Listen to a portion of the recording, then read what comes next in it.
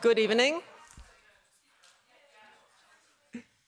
Okay, I hear everybody's in the room, so I would ask you to find a seat so we can get started. We are already have the academic quarter of an hour. I think now we're ready to go. Perfect, great. So good evening again to everybody in the room, but also to the people following this event online. I bid you a very warm welcome to our event, Reclaiming Our Digital Future, Shedding Light on Big Tech Lobbying in the European Parliament. My name is Alexandra Gese. I'm a vice president of the Greens EFA group. I've been here since 2019. I work on digital policy, and in particular, I've been the shadow rapporteur on the Digital Services Act, and I have made some personal experiences with big tech lobbying that were quite interesting. Not only the fact that basically all think tanks are in some way funded by Google, Amazon, Meta, still Facebook at the time, and co. But it was also very, very difficult to find independent experts who would come and speak to us about certain topics in the committee. Even when we had official committee meetings, we had experts presenting to us, and then during the meeting, we found out the same person was also the academic co-director of a Google-funded think tank dedicated to big tech regulation, and particularly probably dedicated to representing Google's interest in the room. And I think one of the worst experiences was an organization called the 3CCC, which was supposed to be an organization of very small enterprises, small companies. And it was very strange because then when I emailed back and said I would be happy to speak with one of these small entrepreneurs, I was told, oh no, you can't. You can just speak to us because we are representing. They don't have time. So I asked the journalists in Germany to investigate them and find some of these small enterprises. And it turned out they didn't even know they were supposed to be a part of that organization. But on the website, you could find the Google funding, obviously. And these people made press releases, for example, attacking green digital policy. They sent emails and before the last plenary votes on a daily basis, basically. And you know that not all of the 700 members in this House have time to check that kind of organizations out. Most people, when they get an email from an organization of small and medium enterprises, believe that that organization is representing their interests. And I think we have seen a lot more with the AI Act, so that's what we're going to dive into today. So we want to find out how lobbying in the digital field works in Brussels and how big tech lobbying strategies influence the work of the European Parliament. What are the challenges faced by civil society organizations? And we have a lot speaking to us tonight. I'm very happy that they could share their time with us and their experiences. So what are the challenges they are facing in making their voices heard vis-a-vis large corporations which are active in digital policies? And they are very active, I can confirm. What are potential pathways to reduce the impact of big tech lobbying? And how can we make the lobbying process overall more transparent? And above all, how can we reclaim our digital future? I'm very happy to have the honor to introduce a long list of very interesting speakers. And we start with a very particular keynote speech. It's a video message, but our keynote speaker tonight is Cory Doctorow. Cory is a science fiction novelist. There he is. Good to see you, Cory. Science fiction novelist, journalist, and technology activist. He's a special consultant to the Electronic Frontier Foundation, a leading US nonprofit organization that defends privacy, freedom of speech, and innovation. He holds an honorary doctorate in computer science from the Open University. He's also an MIT Media Lab research affiliate and a visiting professor of practice at the University of North Carolina School of Library and Information Science. Last but not least, Cory is a global thought leader on digital rights issues and open source technology. So we are very happy to have his contribution to kick off tonight's panel discussion.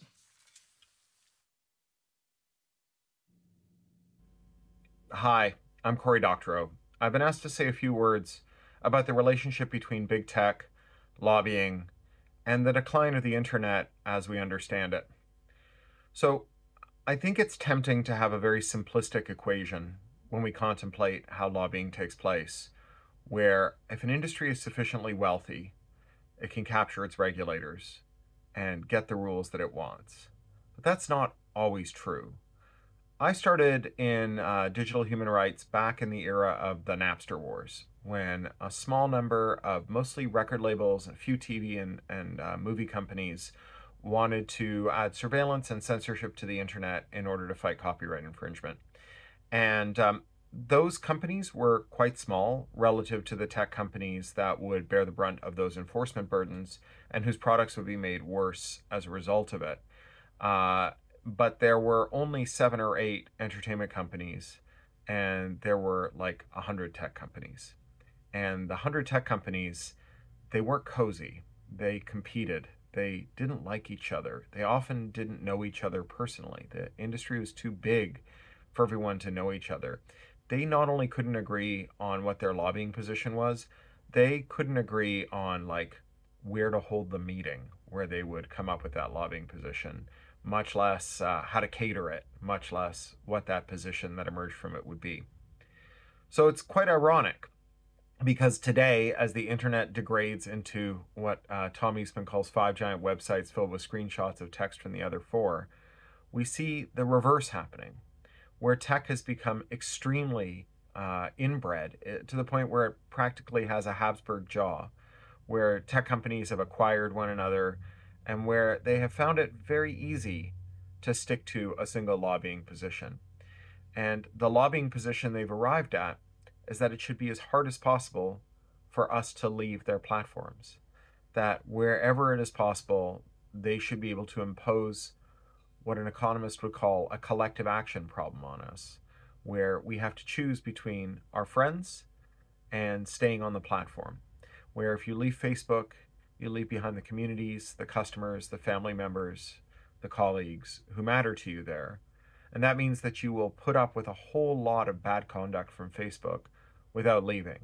People look at all the users of tech platforms who stick around even when their management gets progressively worse, whether that's Twitter or Facebook or any of the other social media platforms.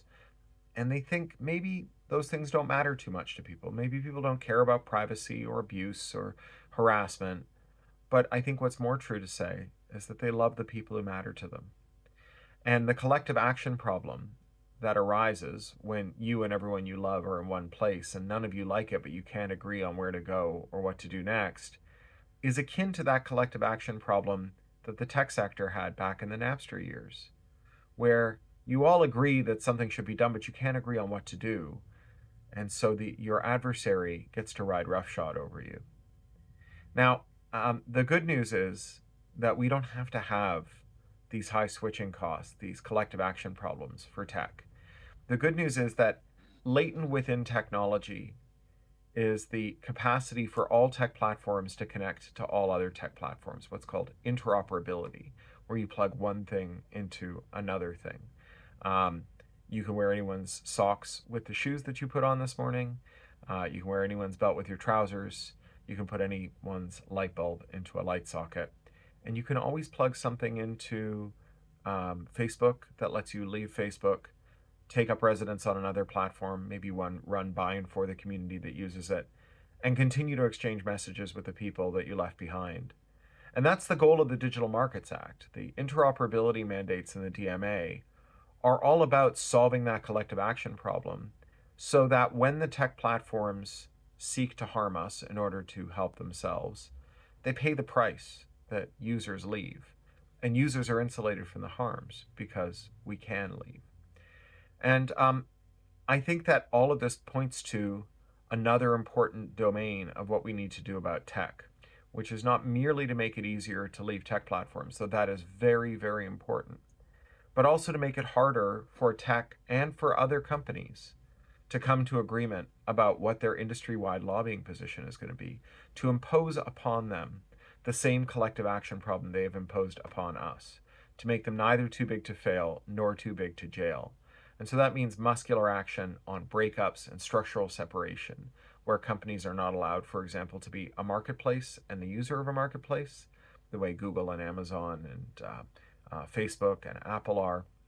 And likewise, breakups where firms that acquire other firms for predatory reasons, like Facebook buying WhatsApp and Instagram, in order to prevent users from leaving Facebook so that when they go somewhere else, they're still using a Facebook platform. All of those mergers should be unwound, and new mergers like them should be prevented. And this is something that's going to make all of the large corporations in the world very angry, because they've all grown thanks to the kinds of mergers that tech has employed in order to attain its scale. But the number of people who are potential partisans for preventing monopolies and breaking up the ones that have formed in every sector, from beer to intermodal shipping to banking to tech to movies to publishing, it's effectively everyone in the world. Because except for the shareholders of these small number of firms that abuse us so horribly, everyone suffers as a result. And so we have a potential army on our side. And it is yet to be seen which political faction or party or group will mobilize that army and claim it for their own. Lots of different tendencies are jockeying for it. In many places, the right is characterizing itself as the anti-woke corporate power entity. But the right can never genuinely oppose corporate power, because the right is the movement that supports the wealthy and the elite. And so it is up to the left and to social democratic parties to figure out who's going to be the flag bearer for this movement. And the one that does is going to have a constituency like nothing we've seen. Thank you. I think we say thank you. That was an encouraging message, and I can confirm that the right, at least the far right, is definitely not opposing corporate interests in this house when digital is concerned. But there were also already 2 suggestions on what we can do to reclaim our digital futures, make these companies smaller and make them interoperable. Once we said people then could make a choice with their feet, in that case, people can make a choice with their keyboards. And I think that is already a very good start, since we already started on this with the Digital Markets Act. So we would go on if we can. We can? Okay. We would go on with a speaker who is connected remotely. We have really an online and offline event today. It's very hybrid. Oh, I have to make some general remarks. I forgot that. We have 1.5 hours. We already used 15 of them, more or less, in total. We have 5 great speakers now who will make very short interventions in order to have enough time for her to have a Q&A after that. And we would wrap up by 8:30, more or less. So we start with the 5 speakers who give their specific inputs. And we start with Max Banks from Lobby Control, if it's working. We had some technical issues before, but I'm told it's working now. So Max is a researcher and campaigner at Lobby Control, has been working there since 2013. He holds a PhD in economic history, and his work focuses on the lobbying and monopoly power of big tech, and I think he will make some general introductive remarks. You have the floor, Max, if technology helps us. Working, can you hear me? Yes, we can. Very good. That's a great starting point. And thanks very much for the invitation. My role, as you say, Alexandra, is to talk about big tech's lobbying in the EU in general, to make a few introductory remarks. And I'm going to make 4 points. And please go on to the next slide. I will talk about lobbying power, lobby expenses first, and its development. Second, on the role of think tanks in big tech lobbying. Third, on the role of SME alliances and other front groups. Fourth, about the role of economic consultancies with respect to big tech. And finally, draw a few conclusions. So please go on to the next slide. As you can see here, in the last 2 years, big tech lobby spending has been increasing. 2 years ago, we published a report on big tech's lobbying power together with Corporate Europe Observatory. And since then, the expenses have been rising from 97 million to 113 million in the whole industry, the tech industry, especially the expenses of big tech compared to the rest of the tech industry have been rising.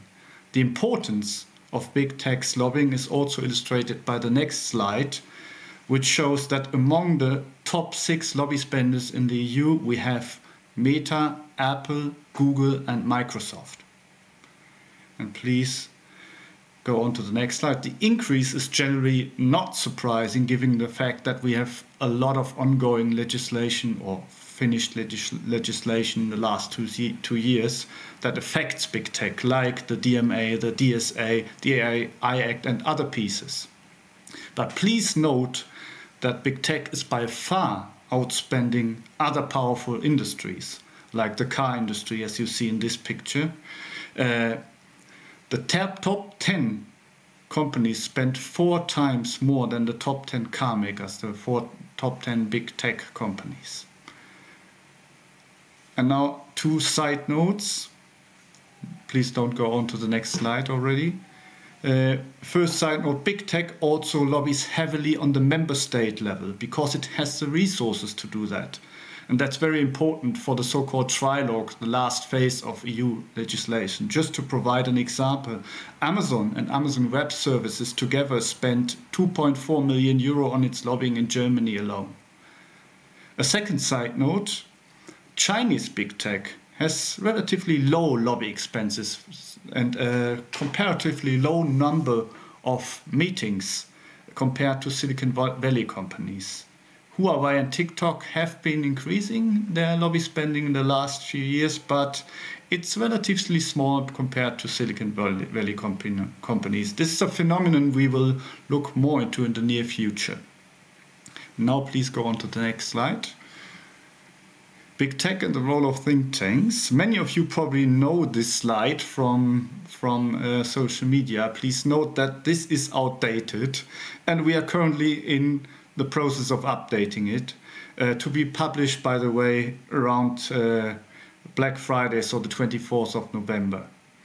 One thing we can already say is that big tech relations to think tanks, be it membership or be it sponsoring alone, have not been decreasing, in some cases even been increasing. The close collaboration with think tanks, sometimes without disclosing the relationships, is a special feature of big tech's lobbying in the EU. During the DMA process and the DSA process, this led to outrageous publications like the one by the European Centre for International Political Economy, ECP, that warned of a massive GDP and job loss caused by the DMA. Academics in the field, on the other hand, like the former chief economist at DG Comp, Tommaso Valletti, called the numbers in this report completely ridiculous. Anyway, this is something to keep in mind, and Alexandra mentioned it already, when you talk to think tanks in the EU. Next slide, please. The role of SMEs, my third point. Another feature of big tech's lobbying in the EU is that they have been sponsoring startup and SME alliances, better say so-called startup and SME alliances. Some of them can rather be called front groups, as they did represent rather the interests of big tech than the ones of some SMEs or startups. Just to drop a few names, Allied for Startups, sponsored by Google, Facebook, Amazon, Apple and Pinterest, or SME Connect, connected to Meta, Google, Amazon and Uber, or ACT, the App Association, which has among its members Apple and Amazon. It fits very well into the narrative that big tech tries to spread, that any regulation affecting them is killing innovation, to have close ties to startups and SME positions. So that is something they foster when they think about their lobbying strategies.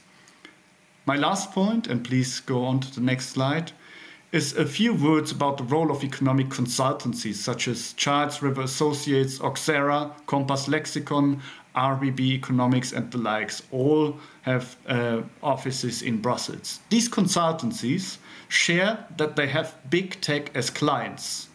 They support big tech in big merger processes in the EU. They also produce studies on behalf of them. For instance, on the Digital Markets Act, they did so. And they organize panels with policymakers and representatives of the business society and lobbyists. At the same time, these consultancies are not in the transparency register, which is a scandal. And the revolving door, actually, between DG Comp and economic consultancy remains and is quite open. A few conclusions. And please go to the next slide. We have seen big tech's lobby power increasing. Their lobbying is at the same time partly intransparent.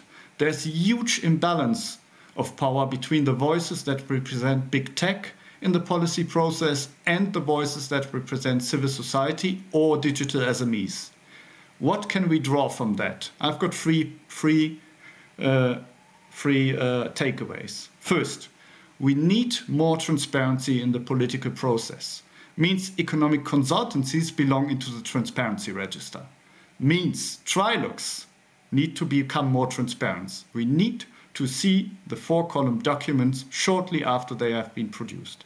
Means also that after the Qatar corruption scandal, the new good transparency rules on lobby transparency for MEPs need to be properly enforced.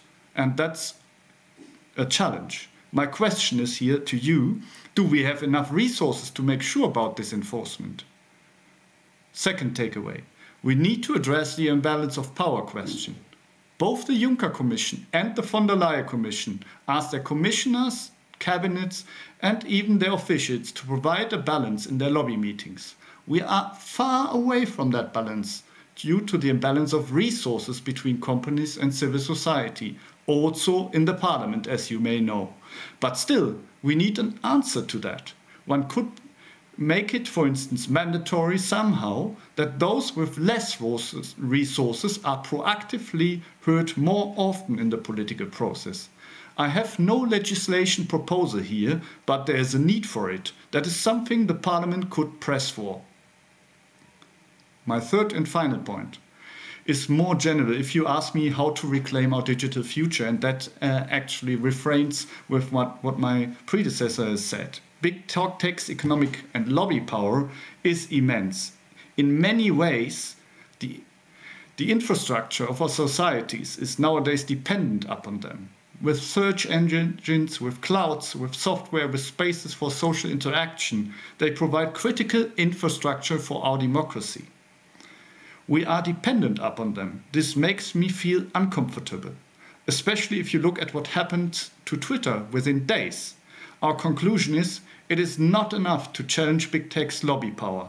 It is great to have the DMA, but not enough to challenge big tech's behavior by means of behavioral reforms and by interoperability. We need, beyond that, structural remedies to break up big tech and to reduce the economic power and dependency upon them. German competition law is a hope in this case.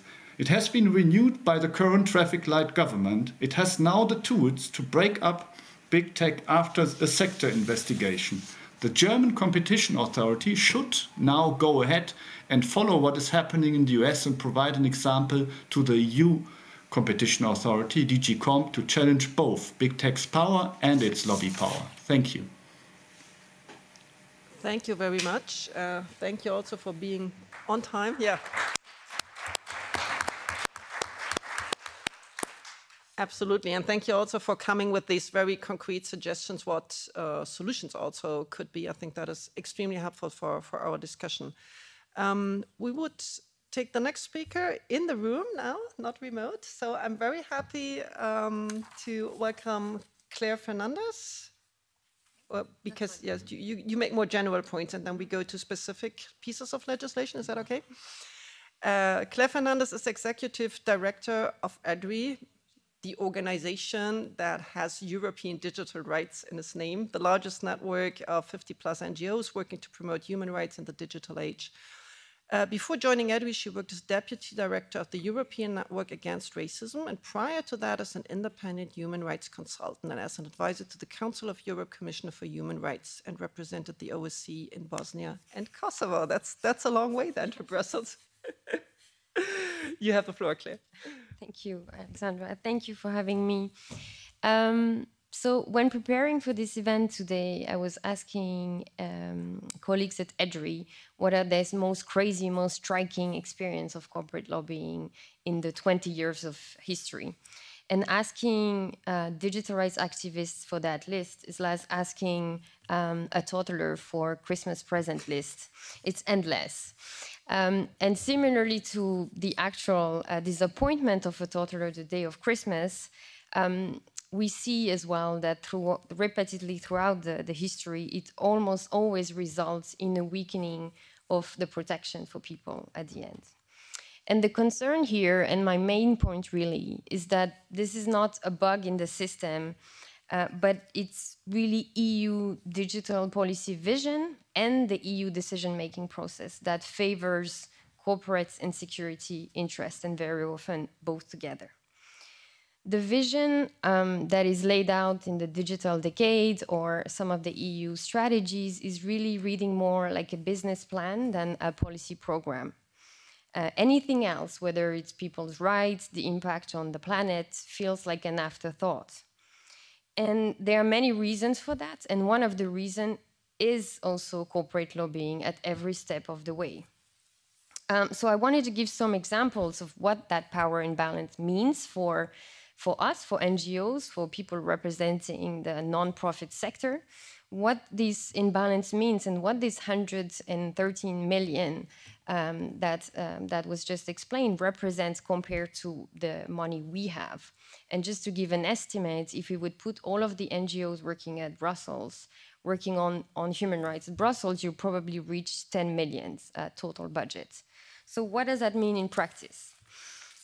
I see somebody saying it's not that bad, but I just want to give an example of what the impact it has. And I wanted to focus on 5 with hopefully some concrete examples. First, we see a multiplications of forums, whether it's working group, high-level groups, a code of conduct, and that's before the legislation. And after the legislation, stakeholder groups where delegated acts are also discussed.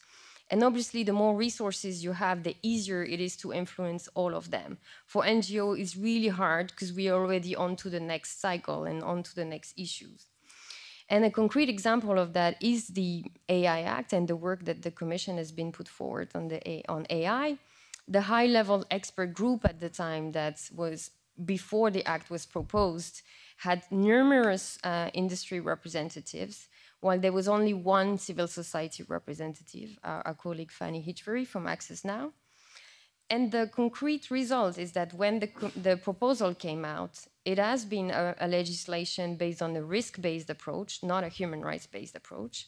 And concretely, that also means that industry and AI companies were successful in lobbying for loopholes in those risks categorizations. And we're really concerned that this could completely empty the regulation from being one if it's companies and developers actually deciding themselves what is a risk or not. A second way in which this corporate influence is being felt is the multiplicity of ways that they can put forward to influence decision-making, and think tank was one of them. We also see that the multiplication of industry association means that they can repeat their voice many times. An example is at the time of negotiation of the GDPR, the General Data Protection Regulation, Microsoft was member of 9 out of 10 industry association, being able to repeat their message. And colleagues describe a lobby storm.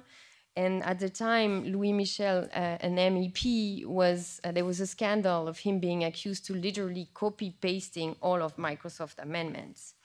And we see less sophisticated versions of that today, but this is still the case. A third way has been explained around trilogues, but that also means that this 113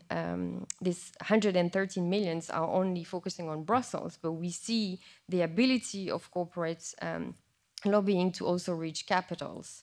And an example at the DSA, it was already mentioned how SMEs were used, but we also saw huge billboards, advertisements. I think in Germany, expenses of 7 million just on billboards in Germany. And I think anyone who has been at the Brussels Central Station or airports has faced some of these Google or Facebook advertising. And this also had resulted in a weaker outcome that we had hoped. I'm sure colleagues will go in detail on that, but our demands on banning surveillance advertising were weakened because of this lobbying and this last stage on trilogue. we also see a push on pushing their narrative or shifting the timeline.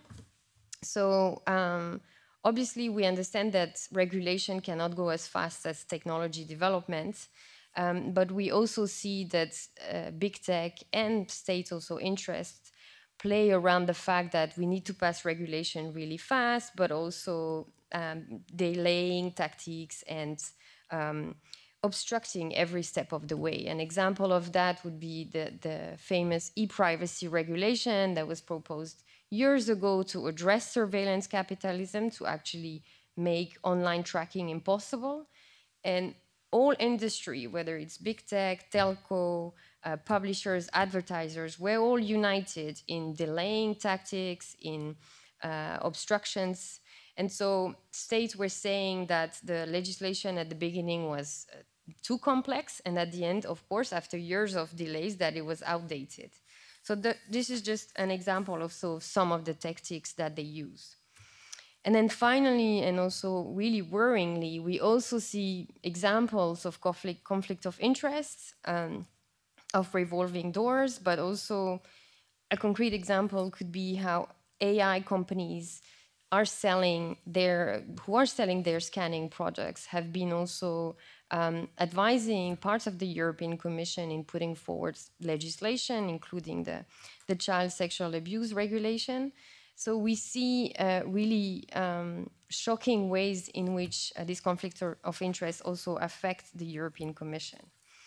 So a way forward, briefly, I would say should address the vision that the EU is putting forward on digital policies, should address the process of decision making, as the previous speakers mentioned, as well as funding. On the vision, it is clear that this vision should recenter people, people, democracy, and the planet at the heart of what tech policy should look like. Instead of profit and manipulation, we should put forward a technology that is based on respecting dignity, accessibility, justice, and really propose alternative to that business model, right? Really proposing something else rather than like creating European champions to, win the race to the US or China. On process, we would agree to reforming trilogues and making sure that there's transparency and consultation at every step of the way, reducing the number of initiatives and forums that very often weaken regulation, having stricter enforcement of conflict of interest rules, but also indeed consultations and meaningful consultations of people affected by technology harms, including the most marginalized of us, and including people in the global south who also seeing the effect of the Brussels tech regulations.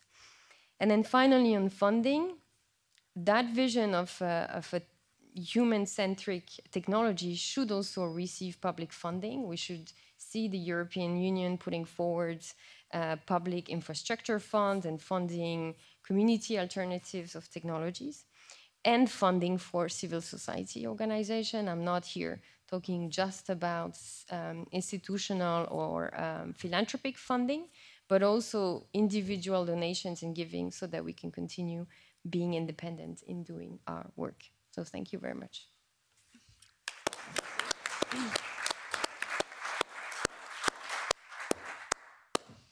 Thanks a lot, Claire.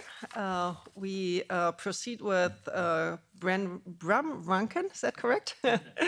Okay, Corporate Europe Observatory. Bram Ranken is a campaigner at Corporate Europe Observatory, a Brussels-based lobby watchdog that you all probably know very well. He conducts research and campaigns against big tech interference in EU decision-making, and you're going to focus a little bit more, go on the AI Act, go a little bit more into details. So yeah, I will go from the general to the more specific. So I'll talk a bit about the AI Act and how big tech has lobbied the AI Act. You can immediately go to the fourth slide. Yeah, next. Yeah, this one. So first of all, I won't go too much into what AI is and why it should be regulated, but just a few key points.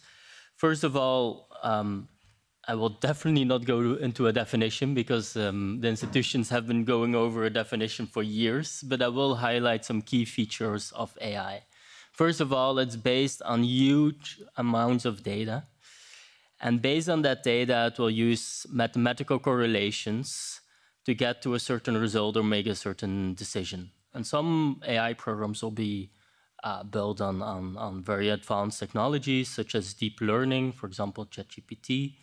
But others can be more, so to say, simple algorithms. And while that might sound technical, it's precisely because of the technical nature, the opaqueness how AI reaches certain results, and the unaccountable nature, which makes AI systems prone to abuse. And one of the big scandals in the last couple of years is the childcare benefit scandal in the Netherlands, where an algorithm was used to detect frauds of people scamming childcare benefits. But the algorithm didn't function well, and even worse, the algorithm was biased. So thousands of families were wrongfully accused, mostly low-income families and families with a migration background, and had to pay money back to the Dutch tax services. Thousands of people were subsequently indebted, lost their house, and more than 2,000 kids were put in foster care because their parents were indebted because of a biased algorithm which didn't function well. So just to give an impression of the impact an algorithm can have on people's lives.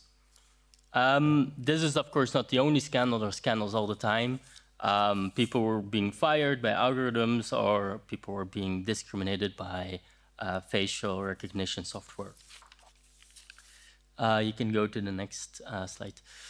Nonetheless, AI has become ever more important for big tech companies in their business models, from recommender systems on social media to Google search results. These all use AI in their products. For example, Google called itself an AI-first company when speaking with the European Commission. Now, of course, with ChatGPT, there has been a whole hype, and investments have completely skyrocketed, with Microsoft announcing it will invest 10 million euros into OpenAI, Google investing hundreds of millions of euros into Anthropic and Hugging Face, and Amazon just announcing last month that it will invest another $4 billion in Anthropic as well. Crucially, as the AI Now Institute has said, there is no AI without big tech. The scale, the amounts of data, the memory, this all favors big tech in developing these large-scale language models such as ChatGPT. That makes watertight regulation of AI all the more important. But of course, we have seen big tech fighting back against any regulation which really force them to conduct in a different way. You can go to the next slide. So, as Claire has already mentioned, the basis for the AI Act was already was put in place in 2018 with this expert group on AI. And this expert group was heavily dominated by corporate interests. 26 members out of 57 were representing businesses such as Microsoft and Google, and only a few represented civil society. And interestingly enough, there was a lot of internal criticism in this expert group, with an ethicist saying that the group was complete ethics washing, that industry was very effective in pushing away any red lines on AI systems or prohibiting AI, which is unacceptable. Subsequently, the AI Act was developed by the Commission. They worked on a proposal, and we see the same there, that corporate interests were really dominating the discussions or the meetings. So 66% of meetings between 2019 and 2021 with high-level officials within the Commission were with corporations or business associations. You can go to the next slide. The situation in the Parliament is not that much better. So we published a report earlier this year documenting more than 1,000 meetings, of which 56% of those meetings were, again, with business interests. And a very large minority was with civil society organizations. We did another calculation of the numbers of this year, 2023, because this is such an important year for the AI Act with the trialogues and the European Parliament coming to its position. And the numbers became even worse, with 66% of meetings happening with business representatives. You can go to the next slide. But of course, meetings doesn't tell everything, and a lot of speakers have already highlighted this extensive lobbying network by big tech, funding consultancies, think tanks, law firms, you name it. And what got my attention a couple of weeks ago was this article on Politico, where an anonymous big tech lobbyist was speaking about EU40, which is a sort of informal network event for MEPs, but is actually funded by big tech. This lobbyist said, of course, the official pitch is, you sponsor me, I organize an event for you. The unofficial pitch is, you sponsor me, I give access to this or that MEP. So there you can see that this funding is not innocent and that it buys effective access to policymakers. Can go to the next slide. So yeah, this has also already been mentioned, but of course, financing research through think tanks and academics is really important in setting the terms of the public debate. So there is a study which is focused on the United States, but which shows that 58% of AI ethics faculty receive big tech funding. So that shows that even the debate on what AI ethics should be is dominated or is co-decided by big tech companies. And specifically on the AI Act, there was this very interesting study by the Center for Data Innovation, which is, again, an organization funded by big tech companies like Amazon, which estimated the cost of the AI Act being 31 billion euros. And of course, these figures capture the imagination of the media, so it was reported all across the continent, but in reality, it was just bogus science. And even a think tank on which these numbers were based called out Center for Data Innovation for just making stuff up. You can go to the next slide. The second thing is, of course, the shady lobbying tactics. That's already been mentioned, the use of groups which claim to represent SME startups or software developers, but in reality receive money from big tech companies and also parrot their policy lines. Fortunately, there is a lot of awareness now about these tactics. I would say there is a lot more attention and anger from within the European Parliament on these kinds of tactics. So earlier this year, we have launched an encrypted mailbox where people can share confidential information to, and this is supported by a cross-party alliance of MEPs. So anybody in the room who has any confidential information, please go to lobbyleaks.eu. Yeah, you can go to the next slide. Yeah, you can skip this one.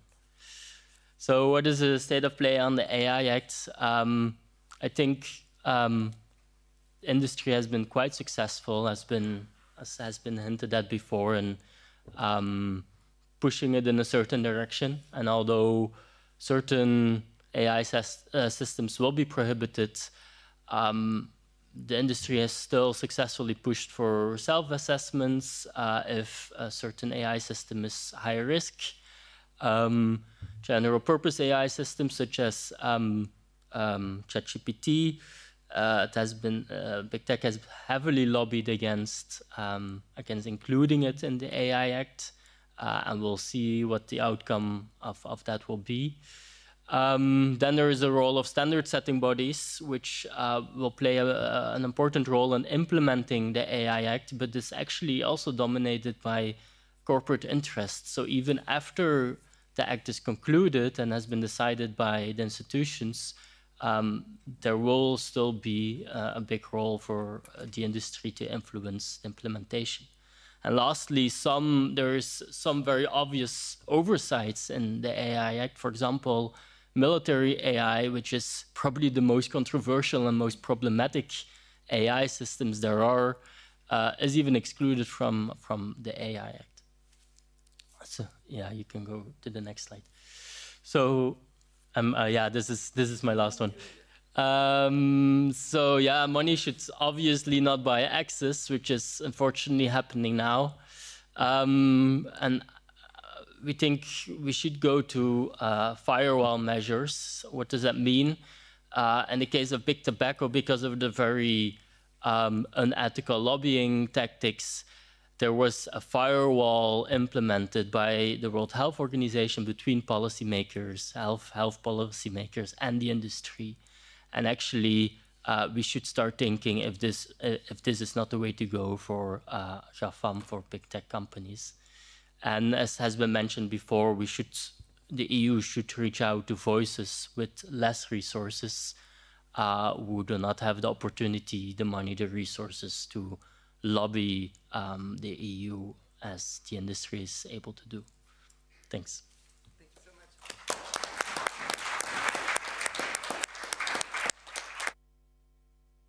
I really like the big tobacco idea. Speaking of the AI Act, my colleague walked in, Kim van Sparentag, our leading MEP on AI, doing really great work, and she will moderate the Q&A when we get there. We still have 2 speakers to go. We have Clara Helming next from Algorithm Watch. She is remotely with us, I hope so. She's on the remote link. Okay, great.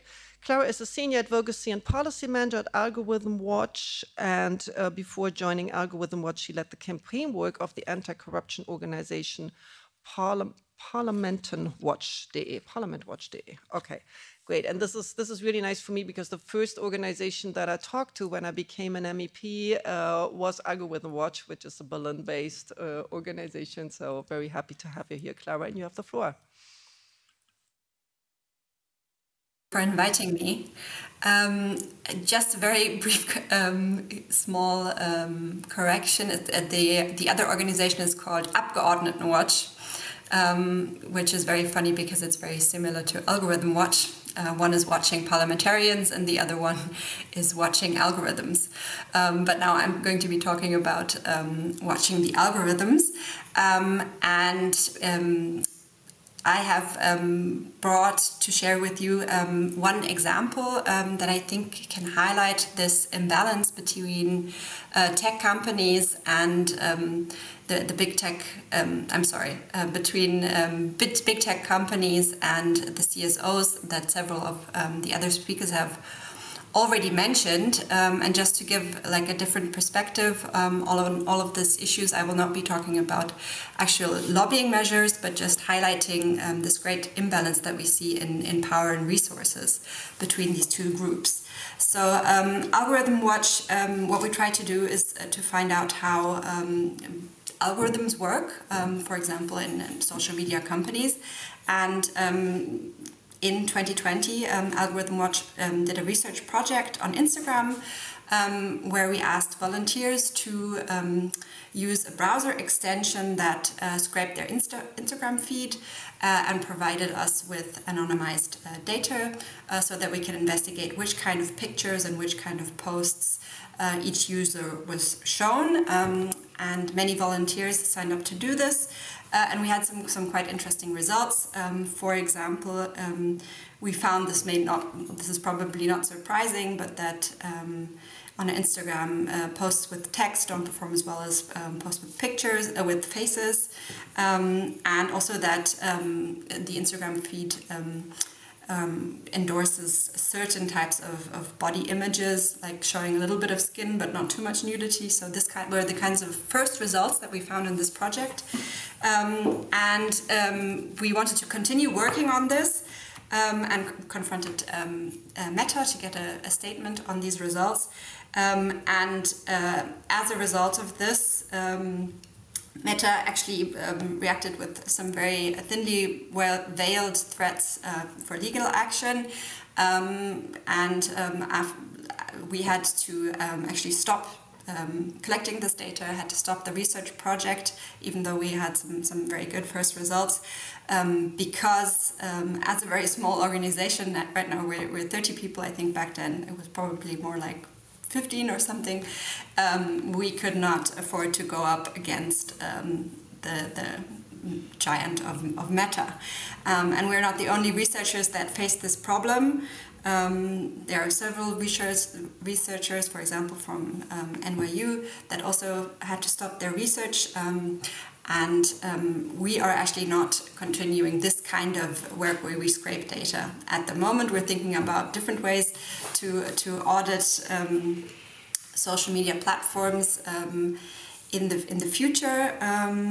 But this is not a type of thing that we do currently, even though we all know from the Frances Hogan Facebook files that Meta itself knows that it has some shortcomings and it's actually deciding not to act on many of them.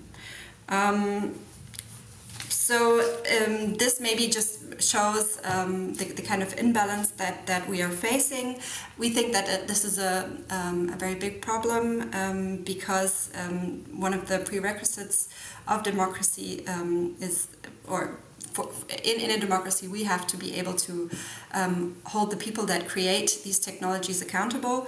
And to do so, we actually have to understand how the technology works. It has to be understandable to us.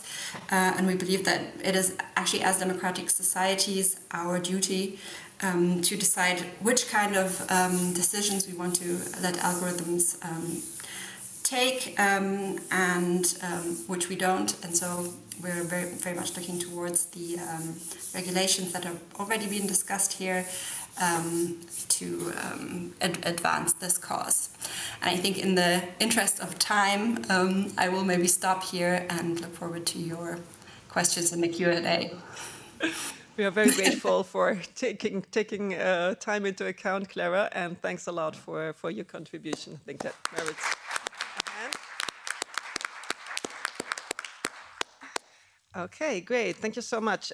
We come to our next speaker. A particular pleasure to introduce Tanya O'Carroll. Tanya is an independent advisor, strategist, and leader focused on tech accountability, human rights, and social justice. In addition to consulting for a wide range of NGOs and philanthropic organizations, she is a senior fellow at Foxglove, where she is suing Facebook to challenge its harmful model of surveillance advertising.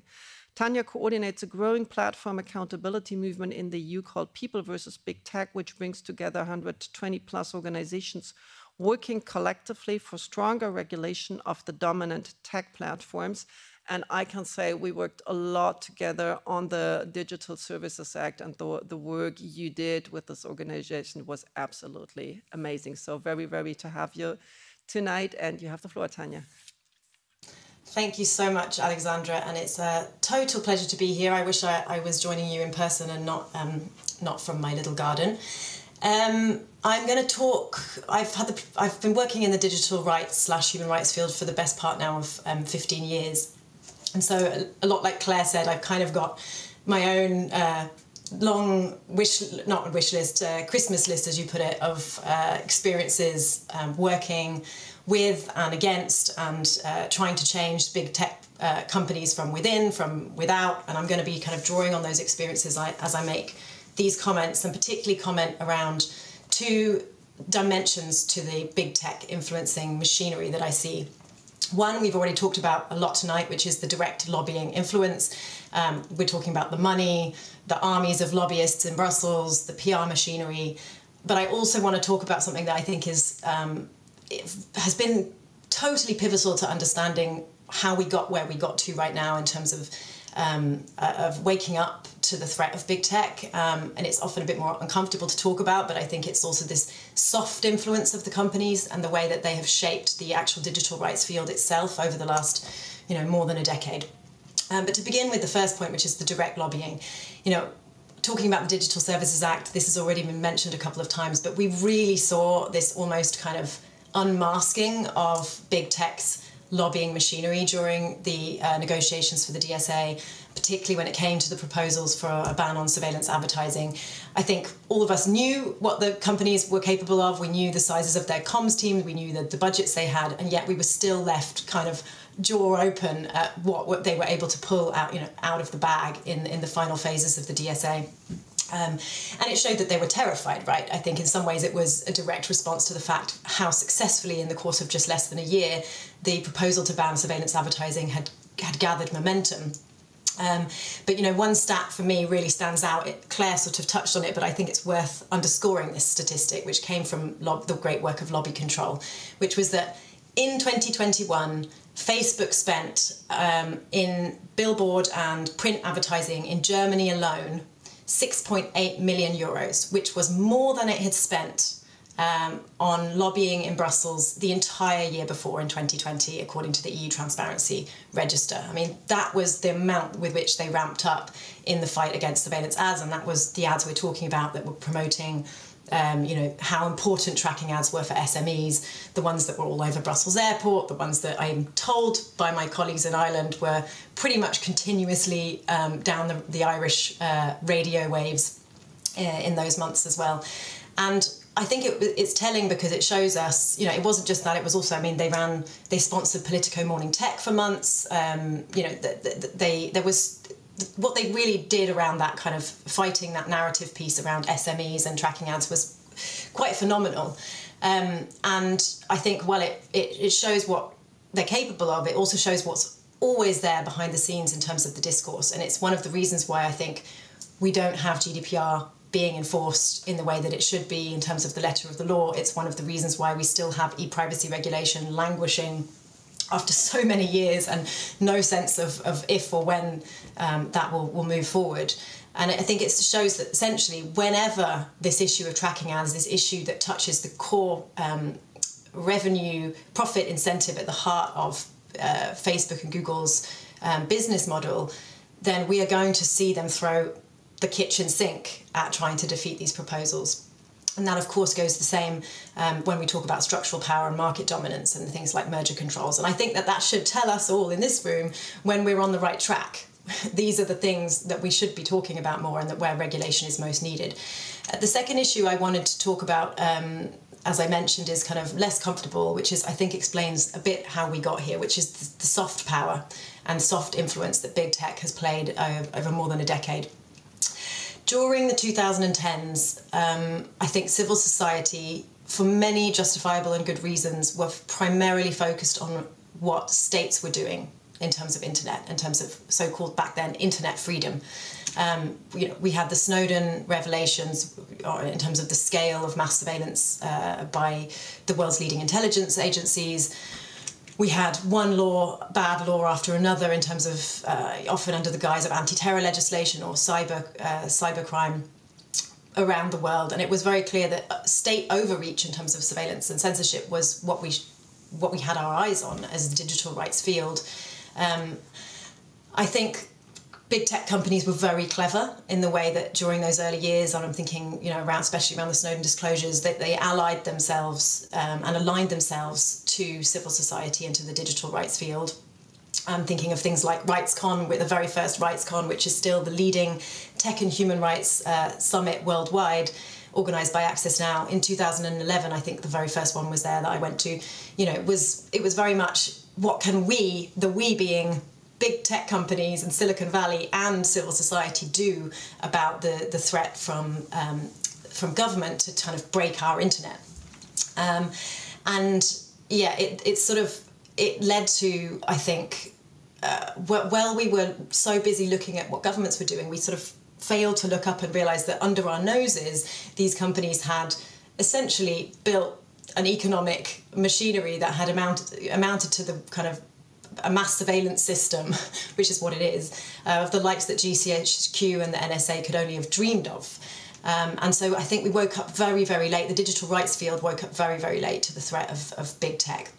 And I also attended so many conferences in those years, whether it was the Internet Governance Forum, and it was Facebook hosting the after party at the Internet Governance Forum in Mexico in 2016, where everybody would come straight out of their panels and, you know, go and hold a blue cocktail glass at the Facebook garden party, flooded with blue lights everywhere, or in substantive conversations in some of these spaces where it felt increasingly that, you know, it was lonely voices that wanted to talk about the business model and that wanted to talk about structural power and market dominance. That there was just not a space in those, you know, there was not an independent space for civil society. There was some degree of soft capture, I think, for many years.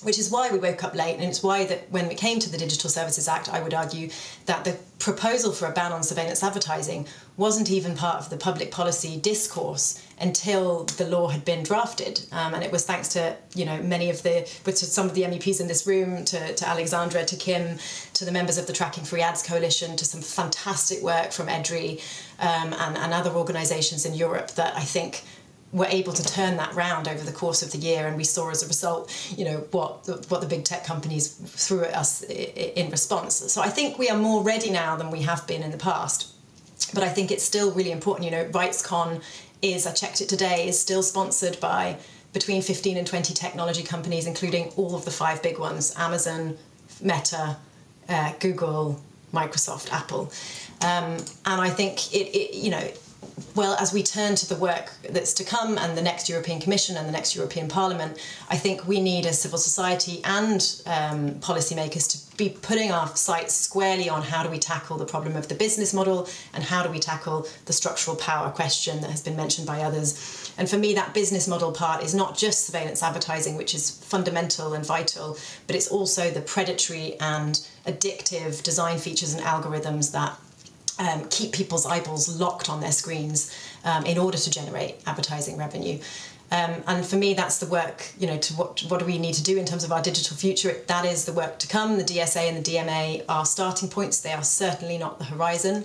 And I really feel like what we learned collectively, the lessons that we learned during the fight for the DSA, will prepare us for that. But I also think, you know, that we need to make sure that we have that there is really no space. Back to your point, Bram, you know, big tech is just playing from the playbook of big tobacco at this point, and you know, you wouldn't have or big oil, you wouldn't have a climate change conference that was sponsored by Shell. And I think it's really important that we kick out the influence and the direct financing as well, because there's direct financing for many NGOs, especially in the global majority, that big tech continues to have.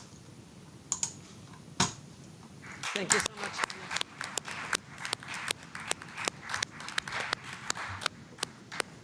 Thank you so much, Tanya, for that last intervention. Also, the focus on the business model. I think we really need to do what you said to save our democracy, because this is absolutely vital for democracy. The addictive business model, the spread of disinformation powered by algorithms, because this brings profit to the companies. This will, in the end, really threaten our democracy as we know it. And this is why it is so important that we did have some successes with the Digital Services Act, because I think it's important to underline how the lobbying influences the legislation, but also how we managed, and Tanya said it was really jaw-dropping, the kind of what they were able to achieve in terms of money, in terms of having billboards basically everywhere. Everybody had it on their social networks, you know, walked in and out of Parliament. You know, every second post, basically an ad I saw was a Google and Facebook ad saying, well, you can't abolish surveillance targeting, but they didn't frame it like that, but that was the idea. And you landed in Brussels airport, and the first thing I thought when I stepped out of the plane, that was it. And when I waited for the luggage, you know, it was Meta, and before it was Google, and at Brussels train station, it was like, you know, are these guys are following me around or what? You know, it was impressive. But still, we did get the ban to use the data of minors for in the profiles and it's the thing that now the Commission is really selling us the big achievement of the DSA. That's really interesting, and also the fact that you're not that you can't use sensitive data. It's in there. I mean, and the companies really didn't want that, so we still can build on that. So I think the glass is sort of half full and half empty. It's really strong guys we're up against, but we did achieve things in the digital legislation, and I think that's really important to say, and that should encourage us. And with this, I hand over finally to Kim van Sparentak, leading MEP on AI, leading on the addictive design INI that we have fought for in the IMCO committee. It's an initiative report that could lay the foundations for some important piece of legislation in the next mandate. Over to you. Thanks so much, Alexandra. Yes, I'm sorry for being late. I can basically blame big tech lobbying for the reason I wasn't here, because I was trying to save the Platform Work Directive, which is also a beautiful piece of legislation that they're trying to lobby in such a way that it will be killed in the end. Enough about me. Now it's time for all of you. Because now it's time for the Q&A. We're a bit behind, so like we have max 10 minutes. I already see a lot of hands. Please keep them short, and I'll go for you first. I just had one question about trilogues. So there was a question earlier, a suggestion about making them more transparent, and I was wondering if that possibly plays into the hands of corporate lobbying, because it gives more chances to influence the legislation, and they're the ones that have the more resources to be mobilized from one day to the next when a trilogue happens. So I wonder if that puts civil society even further behind.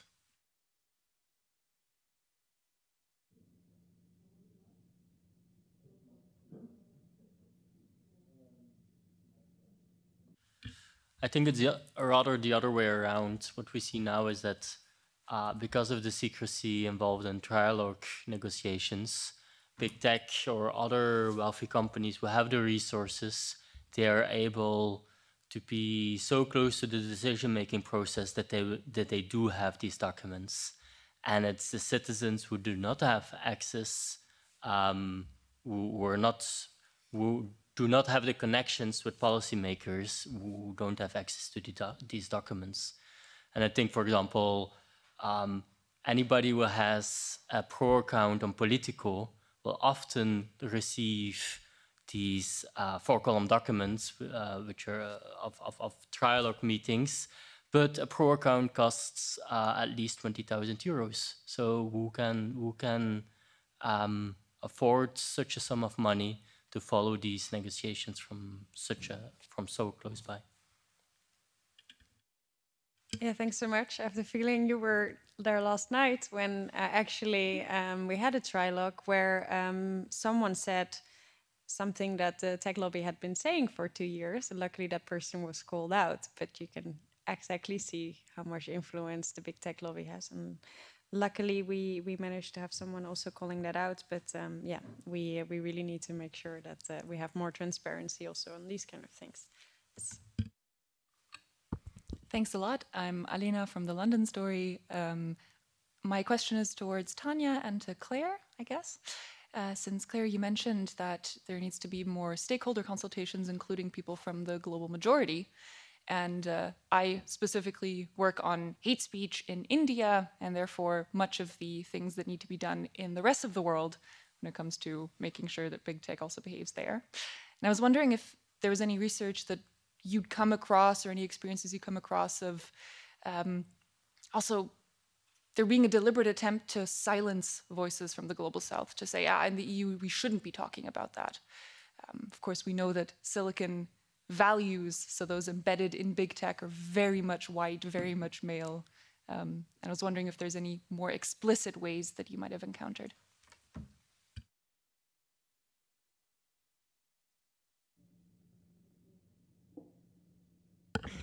I haven't experienced like explicit exclusion, but I think besides indeed Silicon Valley being very US and male, I think the European decision-making space is also not particularly known for being diverse, is also not particularly known for being easy to access, easy to understand, and accessible for people who are most affected. So this is work that we are also trying to be aware of, our role as civil society when there are legislation that could affect the Global South, but also realizing the Brussels effect of a legislation. If Europe is passing a restrictive regulation, that it can be used in authoritarian context to say Europe is doing it, we can also, and very much being aware of that well in advance when the legislation is being proposed. Thank you. Yes. Can you give it to Tanya? Oh, Tanya, do you want to say something? Thank you. I just wanted to add, aside from the point that Claire made, something that I have seen a lot of, and I'm sure, Elena, you've seen this too, and actually I think that there are great work being done by people like Odanga Madung in Kenya, an investigative journalist, that just shows how much money is going from platforms like Meta and Google into funding small NGOs in global majority countries. And I've had a LGBTQ organisation from the Caribbean that got in touch with me because they were taking a grant for their work on fighting back against homophobia and transphobia. And they were concerned. They were like, should we be taking this money? And no one has an image, there's no kind of register of how much these small grants go to these small and under-resourced organisations in large parts of the world that allow then, in moments like during the Kenyan elections last year, which is when Odanga was documenting this, a lot of, these are his words, not mine, Kenyan civil society was very, very captured when it came to pushing back against Meta to put mitigation measures in place. And that he was organising, there was a number of Kenyan organisations who were organising, but a lot of the groups that they were trying to rally were taking funding directly from Meta as part of its, fact-checking grants and in disinformation grants. And so I think, there's looking at the influence operation and how it actually plays out in affecting legislation around the world is, I think, something as important for us to do.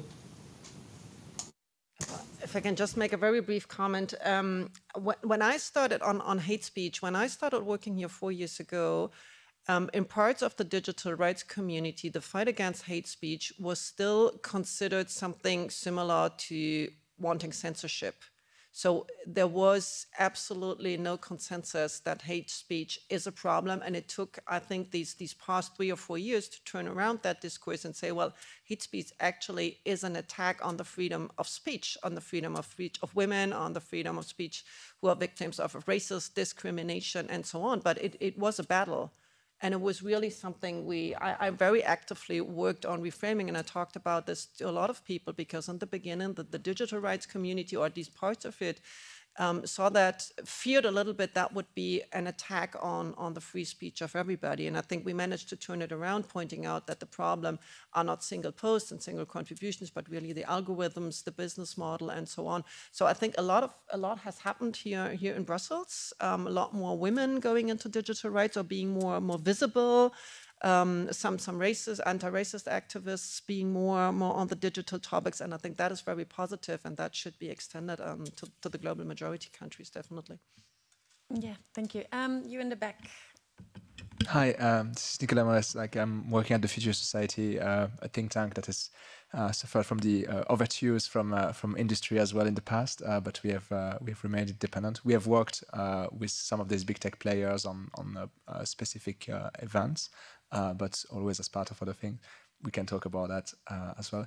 Actually, recently we have documented the corporate irresponsibility that we are witnessing in this space. So not at the lobbying level, but also at standardization, in contractual negotiations, in any form of engagement with the rest of society, or even internally, the way they clamp down on their internal criticism as well. And my concern is that we have seen, because the Future Society has been active for like 8 years, like we have seen the quality of the debate decrease significantly because of the interventions of big tech. Like the mention that like, this faculty, so a lot of academia is also funded by big tech, results in like, literally like misguiding the focus of legislators. Like for example, focus on exclusively on facial recognition or on use cases, as opposed to like there's a much broader range of bias and trustworthiness issues in AI. If there was like one thing that you would like civil society to do to raise awareness amongst your co-legislators, to make sure that like they understand that they are being like, they are being misled, like what would it be? Like one or two things that perhaps like a third party could do in order to kind of redress a bit the situation, because it's a very unfair fight. It's a very we feel outgunned, but like perhaps there is like a low-hanging fruit that you feel civil society is not doing enough. Thank you. Well, there's one thing I've been in contact with some civil society organizations about, and that is actually not even trying to educate MEPs or politicians, but trying to educate their assistants. Because a lot of MEPs, as soon as it's about digital aspects, they're like, boo, sounds complicated. And that's where it ends. And they're like, yeah, and there's a few in my group that understand it, I think, so we'll follow them. And of course, Google and Facebook know the most because they're the biggest, so they might explain it the best. That's a bit the vibe sometimes that is happening. So also when it came to the Artificial Intelligence Act, at some point we were in touch with some organizations saying like maybe that would actually be one of the best things to, have a fun workshop where you explain artificial intelligence so that people don't think only about weird Hollywood scenarios, for example, but that we actually, have these kind of trainings so that at least the APAs can say, hey, I don't think this is like this nonsense that you're hearing right now is like something that you should believe in. So that's one of the things that we've been thinking about. I don't know, I just wanted to react to the framing of that question, which is like, what are civil society not doing enough? I think the question would be, what are we doing? And is it our role to do that? Here we have been talking about how much corporate lobbying is doing too much. So I'm not sure is the role necessarily of civil society of educating decision makers about the role they play in democratic society, and that they should represent the people that they do represent, rather than censoring corporate interests. I just wanted to also clearly react to that. We do as much as we can when it comes to informing people about the consequences of AI and other technologies. But I also think there is a power difference here in what we are able to achieve, especially to actually train MEPs and train their assistants and others. Sorry, jumping in all the time. Something I would like not so much non-governmental organizations to do, because as Claire said, you're already doing an amazing amount of things with very little money and very few people. I think having like a movement that says for academia, for universities, research institutions, taking Google, Meta, Amazon money is not cool. We are not doing this. That would be a great thing. And then, as Parliament, one thing I tried, I was the Green coordinator in the AI special committee when it existed. And I tried to say, I only want people from academia who come from an institution that doesn't take big tech money. And we didn't get a majority for that, no way. So having some kind of opinion movement coming maybe from academia saying, well, let's really distinguish, because lobbying, if companies say, well, this is our interest, that's fine. The problem is if the university professors, if academia comes and still tells me what the Google interests are, but with a different label on it. So having some kind of movement among academia saying it's uncool to take big tech money, that would be great. And now they have, one of the reasons they did take it was because you also get the access to the data only when you were sort of favorable to those companies. And this is something we changed with the DSA. Now research institutions can get vetted and can get access to big tech data. So there's still the money argument, but this is more about, having policies in member states, countries having public funding for research. So that's something we need to ask for politically. but then make it uncool for research institutions, for researchers, for universities to take big tech money. And then we could follow up as a parliament in politics everywhere saying, we don't want experts come from institutions that take Google money. I think that would be a great thing to do. Yeah, thank you very much. I saw there were some other questions, but we're already actually in the time of the drinks, and I also don't want to keep you away from the drinks but the only thing between you and the drinks is now me. And I think there's a lot of things we can still discuss also amongst each other. I will just say thank you all so much for being here today. I think the discussion we had and the examples really show how the big tech lobby operates, and also to the need for us all to stand united, because it's really a David versus Goliath thing. I'm always very impressed how much David manages to still get through, but Goliath is massive. So we have to make sure our digital future is in the hands of people and not of large corporations. Just this morning, I encountered the big tech lobby again on the vote on tackling addictive design of online services. We had negotiated the report in detail with all the groups on board, but after the lobbying of the big platforms, the ECR groups suddenly started saying things that were completely untrue about what happened in the negotiations. It only resulted in one abstention, luckily, but it still shocks me also how direct these lines are. They say one thing one day, an hour later we hear they are flipped. This is how fast it goes. And also on the AI Act, we see all these concepts such as general purpose AI is something that should not be part of the AI Act because it's general purpose. I mean, it's being put on the table all the time.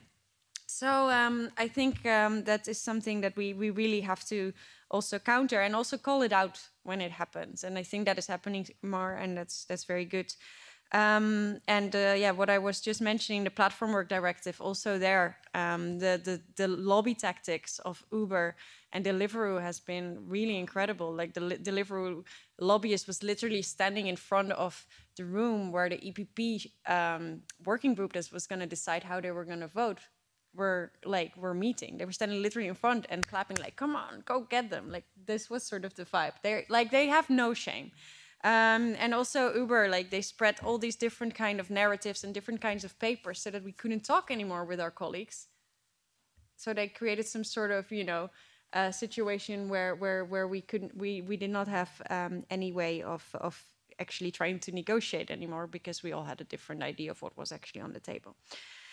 But in the end, the tricks are always the same. We have these weird shadow lobbies. We have these with think tanks and vague SME alliances. We have the funding of studies by academics.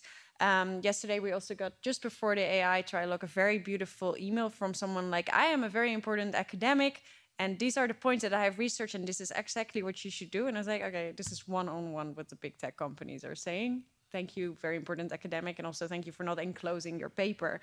And then of course they also have all these targeted advertising at policymakers, indeed in the stations, everywhere. At some point between my house and my partner's house, there were 2 ads saying that we shouldn't ban surveillance advertising, and then I got really paranoid. I don't know if they just put it everywhere, but I don't know.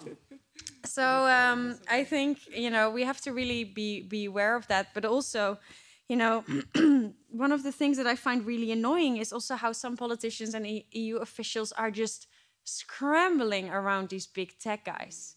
How they all think they are so fantastic and interesting, and they all want selfies with, Sam Altman and Sundar Pichai, and they're so proud when they are able to meet them. Or it's they're the baddies, they're not that cool. That shouldn't be a cool thing. That should be something you should be ashamed of. Yeah. So, and of course, the problem is that if they have the thing that they are cool, they have this thing that they're pinkwashing themselves all the time. All the prides are sponsored by Google. It's a cool place to be, and then their narrative is also really strong. We need innovation, and if we don't have innovation, we won't have growth, and Europe will fall apart. So, and there's just enough groups, unfortunately, that fall for that. And I think, we have to also really call them for their BS when they say these things. We need European This whole, we need European champions like Facebook. Well, I don't want a European Facebook. I think that's a bad idea. And also, like, you know, like SMEs will be harmed if we have rules for big tech companies. Like that, even that sentence doesn't make any sense. So this is really something what we really have to fight against. So I think, you know, one of the solutions is definitely to have more transparency, to get rid of our quite complex and non-transparent legislative process. And we really have tried so many times already, also after Qatargate, to make changes, especially as Greens. We have pushed really for more things in the reforms. But unfortunately, you know, there are still a lot of groups that feel that being able to be a bit more behind the scenes is beneficial for them. So I think we really have to, as politicians, do better as well. We have to be more transparent as well. We also have to make sure that the access of these lobbyists is more equalized with civil society. We have to be able to reach out to civil society more from our side, and not be able, but we know we're very able, but we have to do it more.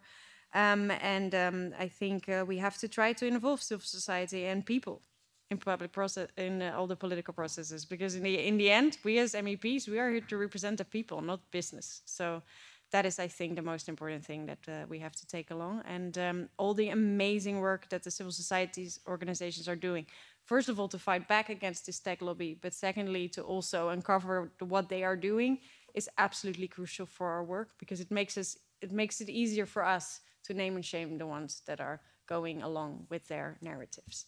So thank you again for all being here tonight. Thank you so much to the speakers for being here with us today. I have to say, follow the Greens on social media, which I think is very funny in this thing.